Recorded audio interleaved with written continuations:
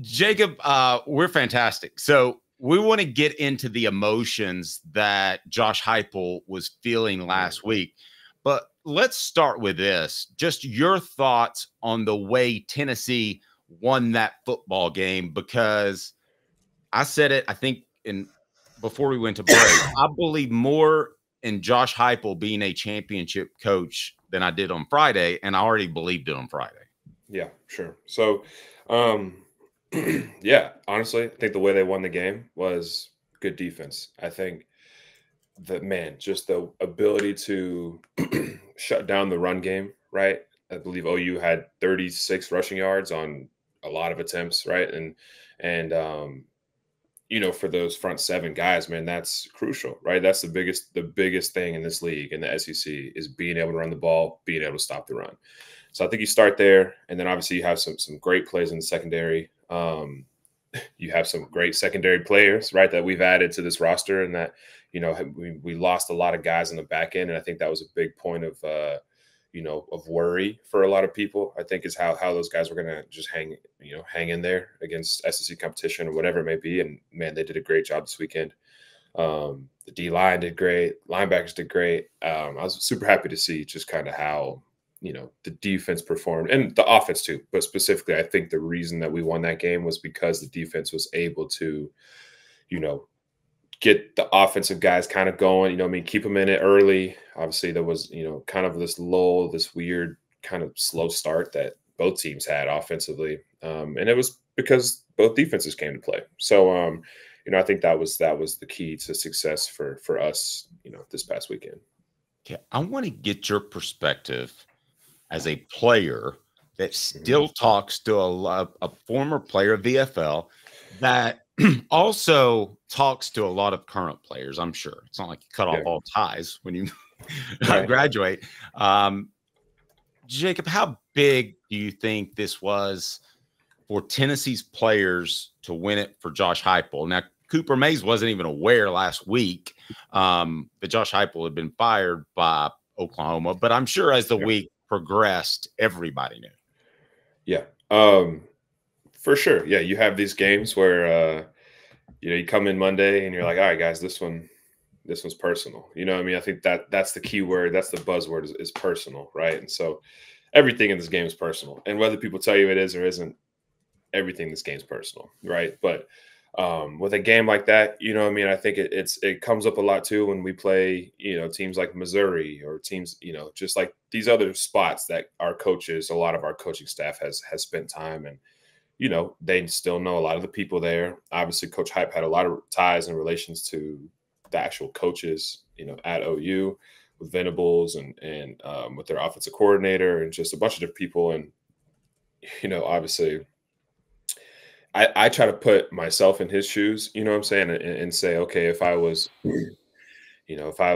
in his position, right, and I say I was coaching wherever, right, and or say I was coaching at Tennessee, right, and Tennessee, lets me go, whatever, for whatever reason, and I end up coming back to Neyland Stadium, how would I feel walking into Neyland Stadium? You know what I'm saying? After all the history, all the experience, whatever, all the great, all the bad, just whatever it may be, how would I feel? And I feel for him, man, because I can only imagine the emotional just roller coaster he's been through all week. And he explained it a little bit, and I think that's Hype's way of getting emotional is kind of, he slows down a little bit.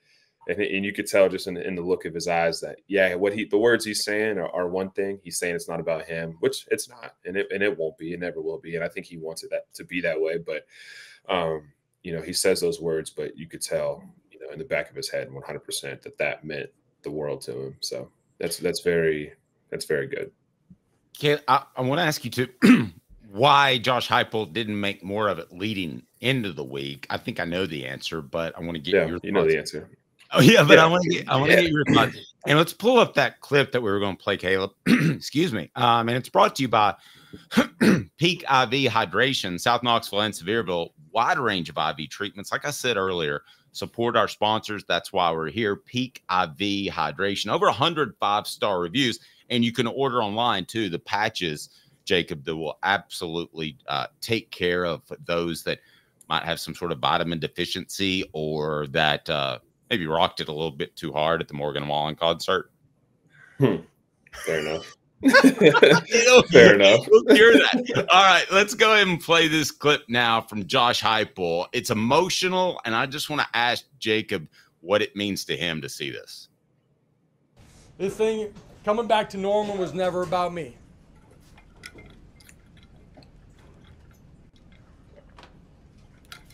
It was not. That's exactly what I'm talking about right there. But when he stops like that. I appreciate you all having a little extra for me.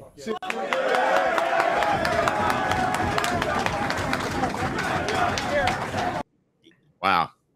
Yeah, and that's him, man. He really means that. And like I tell you, man, you could just see it in his eyes. And everybody, it'll kind of be rowdy, whatever. And he starts talking, and you know, he starts to feel emotion or whatever, and starts kind of trying to get his point across like that. That place just goes silent, man. And he's got that room, you know what I mean, just wrapped around his finger, dude. Like and I think, you know, you love seeing stuff like that as a player because it's been just the journey's been so tough. And, you know, he's hard on the guys for sure, you know what I'm saying? But he does a good job of slowing down and showing guys that he cares about what he's doing, you know what I mean? And that he cares about the players. And that's him sincerely thanking the players. You know what I'm saying? Like, he knows, he's humble. He knows exactly the dynamic, and things wouldn't go without the guys, right? But things also wouldn't go without him. So that's awesome to see. It's really Jacob, cool. I know a couple of years ago, and I'm probably, and I don't expect to, because if I were a player, I wouldn't give one. So I don't expect a straight answer from you on this. But I know that when you guys played Missouri, it felt like Josh Heupel wanted to punch one in at the very end because they didn't hire him as head coach. Yeah. He played it a little bit differently this time, which was, I'm just trying to get out of here with the win, and I'm not going to humiliate OU. If the situation were different and you think he had a chance, though, without the tackle situation, wanted to keep Nico healthy, do you think there's a chance he would have tried to punch an extra one in the fourth quarter? You know, I think the goal of the game is to win by as many as you can. And at the end of the day, it doesn't matter if you win by 1 or if you win by 100, right? It doesn't matter. You win. But, you know, obviously I can't make that call. I don't know. Maybe he would have, maybe he wouldn't have. But,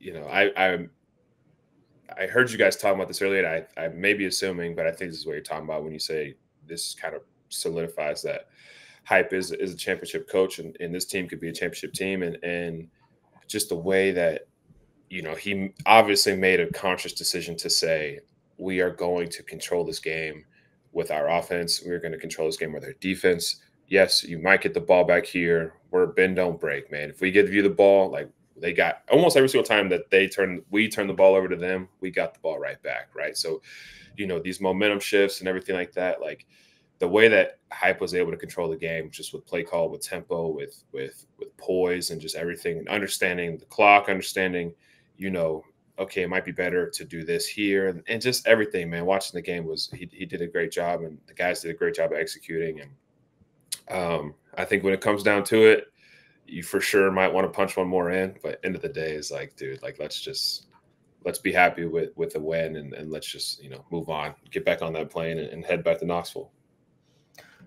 As someone who's still affiliated with the program, you know, I know it meant a lot to Heupel, but how much do you think he established a culture where, I know Amari Thomas said last week, we're not here to win this for Heupel, we're here to win this for Tennessee, because that's a culture he instilled. But do you think with the players there was a little bit just independently of, guys, we got to do this for Hype? Because 100%. 100%. Yeah, that'll be any week that you go into. Like I'm talking, you have these talks of this, you know, they give you the background of, okay, Hype played there, you know, Hype coached there, you know, some things went down, whatever. Hype no longer is coaching there, you know, like his whole, like you as you start to kind of feel it out and you start to kind of understand the magnitude of the situation, then you'd for sure start maybe putting a little bit extra in. You know, maybe stay 30 extra minutes and watch more film, or, you know, out there on the field, you feel like you can't go no more, man. Like, it's time to you just nut up and you just go do it. So I think the guys are motivated to do that without it being one of those games like Oklahoma or Missouri, but it for sure shows up at a time like that. Set our poll question up, and then I'm going to ask Jacob the poll question. Caleb, I've got it up there now. Go ahead and throw that out if you don't mind.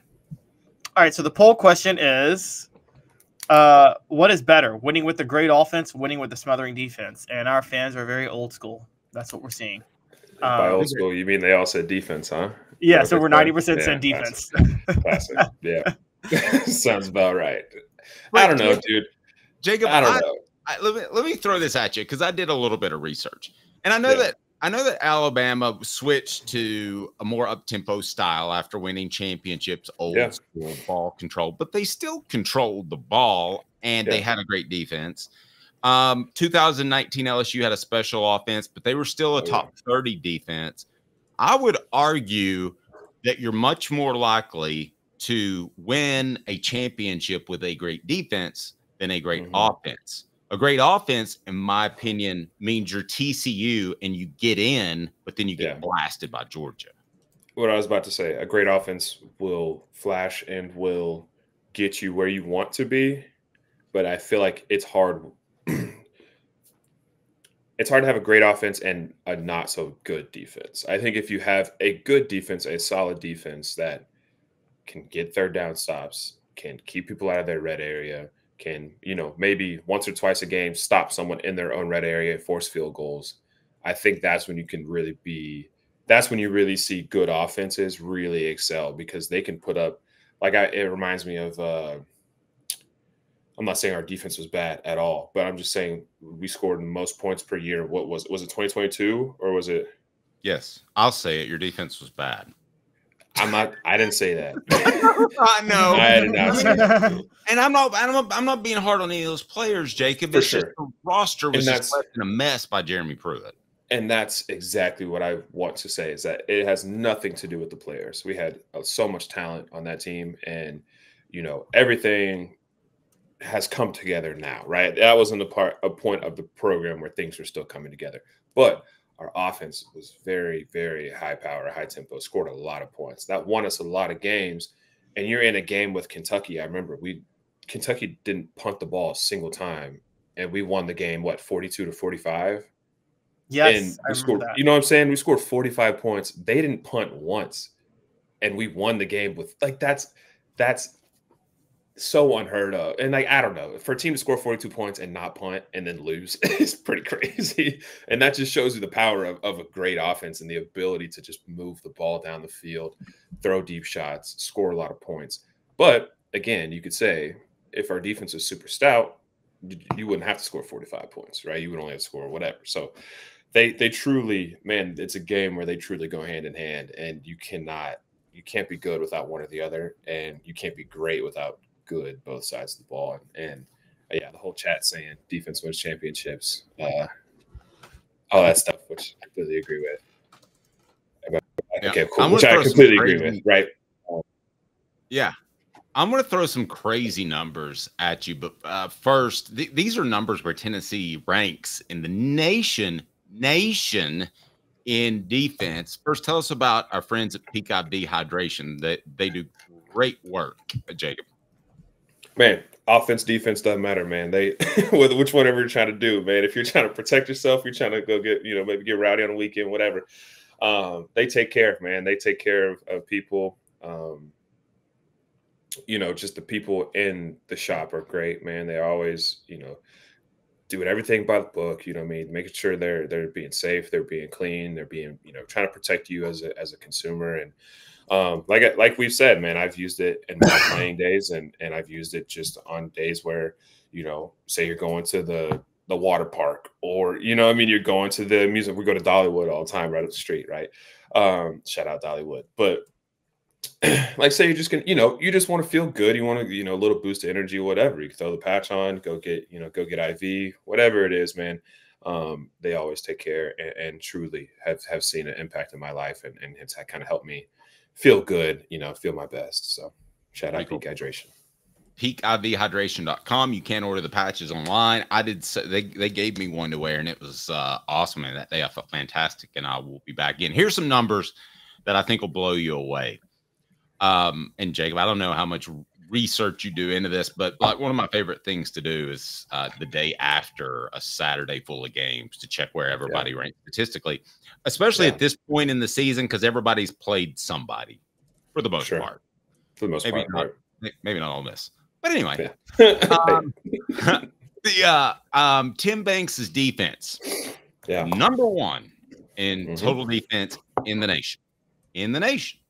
Number two against rushing defense in the nation. Number two in the nation in third down efficiency, stopping the other team on third down. 4 straight games under 75 rushing yards, 2 TDs allowed in the last 20 quarters, 1 pass play of 30-plus yards allowed all year. Yeah. I'll ask you a tough question. You ready? Okay. All right. This Tennessee team is better suited to win a national championship than 2022, in which you guys, before the Hendon Hooker injury and whatever happened at South Carolina, I don't need to get in the weeds there, but before that, you guys were probably going to be in the college football playoff. Right. I think this team would have a better chance to win a national championship. Am I wrong? One, I'm not on this team, so I don't know, but I do think, man, because I think of it like, okay, if the two teams were to play each other, right? If this year's team were to play that year's team, you know, who do I think would win, right? I think, you know, you got to go down the line, right? Offense, I think that team had an extremely, extremely talented, gifted, experienced quarterback. You know what I mean? It was coming to, you know, his second year in the program, right? So now he's coming back and he truly, man, knows exactly who he is, know exactly what the team is, everything like that. So obviously that's a plus. But now you have this also extremely talented young quarterback that has so much energy and so much just charisma and just composure and the poise and everything that he plays with is spectacular, right? Obviously, we just talked about that defense. And you know, it's a defense truly that I, in 2022, probably would not wanted to see, right? I would not have wanted to deal with James Pierce. I would not have wanted to deal with Keenan Peely. I would not wanted to have to deal with, you know, Big O when he lines up in a 3 technique or any 5 technique. You know what I mean? Like, there's a lot of guys right now that I'm like, yeah, these guys are like, these are real dudes that are known around the nation for being just dominant on defense. And Hype said it last week the best, man. Tennessee's known for it. Dude, I don't know. I know I'm giving you a roundabout here. I don't know, man. Who knows, man? But we'll see. I think they have a chance, man. I think they always have a chance. And I think that, you know, it's just gonna, I think Vol fans and myself and just everybody that's around Tennessee football gets so excited, and their expectations just get sent through the roof every single year. And that's amazing. It's great. I think that it's perfect. I think that that's exactly what the team needs, because I've said it on this show with you before, Dave, like, nobody wants to win. I promise you, no fan, no anybody wants to win more than the people in that room. And it'll never be that way. No one will ever want to win more than the players. So if they have a lot of people that really want to win and really want to see them succeed behind them, man, I think that's just going to be the biggest thing, is just continuing to support those guys. And dude, if they drop a game, like, not the end of the world. You know what I'm saying? Especially now with 12 team, like everything will shake out. Everything will be just fine. Let's just kind of watch these guys progress and just hope that they can continue to grow through their SEC schedule. Because, I mean, this is really, when you think about it, this determines everything right now. It's not determined in December or in January. It's determined right now. Like, what can you do in these early games? How can you show the nation that you're worthy of being on this platform? And what are we even ranked right now? Is it 6 still? No, they move up to 5th in the one that matters, the AP, the coaches. They moved up to 5th. Yeah, I love sports information directors. Actually, I don't, but they I think vote for the coaches in some cases. So I don't really take the coaches into consideration. Sure. But man, either way, let's just enjoy it, man. I'm so happy for my guys that are still on the team. of course, they're starting to think playoff, whatever. But they also know, everybody in that building knows, man, you got to take it 1 week at a time, and you got to that's what we're here to do, right? We're here to talk about the future. We're here to talk about, the things that we can't even, touch or control, but it's just on them to go out there and just week by week, man, just put in the work to go do it. Two things before we let Jacob. Oh, do you got something else, Ken? Yeah, Jacob, I want to ask elephant in the room a little bit, because we're talking about the defense and all of these things, but all the excitement was about Nico Iamaleava entering the year, and his numbers, while highly efficient, were somewhat pedestrian. I don't think that's anything to be concerned about. Dave doesn't think that's anything to be concerned about. I want to know your thoughts. Yeah. I think that was just the flow of the game and what they asked him to do on Saturday, right?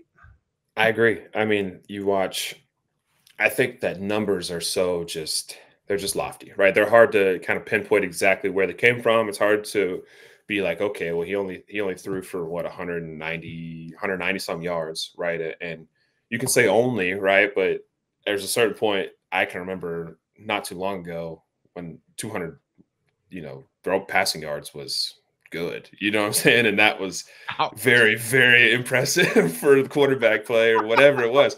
I can personally remember a time when that was the case, right? And so I think I got the numbers here. I think 194 pass and then 150 rushing. Like, you have two solid numbers, like, and that ball's touching that kid's hands every single play, man.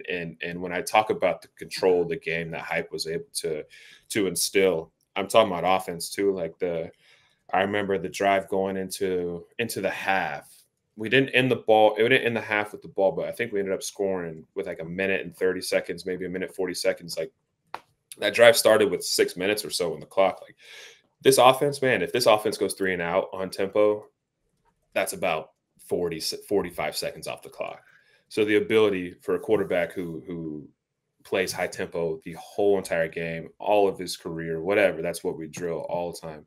The ability to run a little 4-minute situation, control the clock, hand the ball off, trust running backs, trust the O-line, make a little dink throw here, there, whatever, and just trust the process, man. Understand that he doesn't have to try to air the ball at every play to go touch that 250 or 250 passing, 300 passing, whatever.